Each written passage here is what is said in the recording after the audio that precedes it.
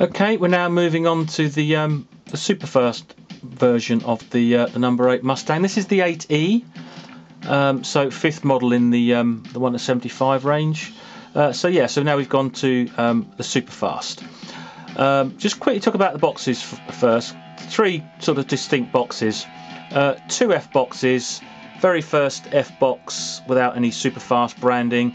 Now you will see regular wheel models that will launch in this box, okay, and I've seen that, and there is that sort of quandary, you know, is it a super fast box? I think it is, because it's got the super fast 5-spoke wheel there, but you generally see that with a regular wheel model in it, because it was just like, you know, late 60s, getting the stuff out there. And quite often you see it in a blister with that box. Personally, I think it looks right having the first issue white superfast Mustang in there, and that's just my preference. Then we get to a very similar box art, okay, and essentially it's pretty much the same box but with the black superfast flash. Now that's interesting, where there's two actually sort of F boxes for the 8e Mustang. Whereas some models, as you read on my other posts, didn't have any. You know, they jumped straight from a regular wheel F box to a G box. So, but that's one where you actually get two variations, and then we move into the G.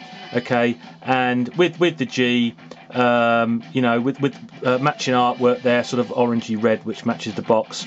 Although it does show the skinny wheels here. Okay.